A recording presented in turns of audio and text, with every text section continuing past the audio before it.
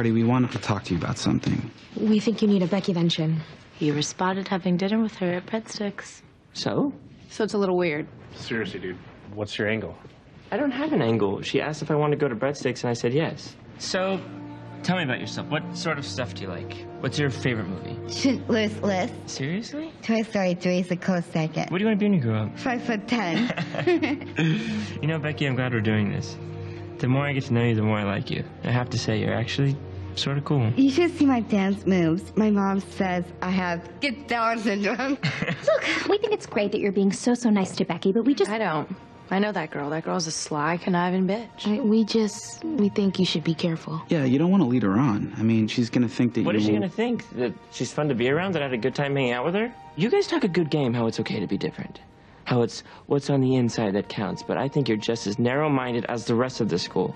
I like spending time with Becky. She knows what it's like to be trapped by disability. She doesn't care what people think about her. She's really optimistic about life, which is really amazing considering what life has handed her.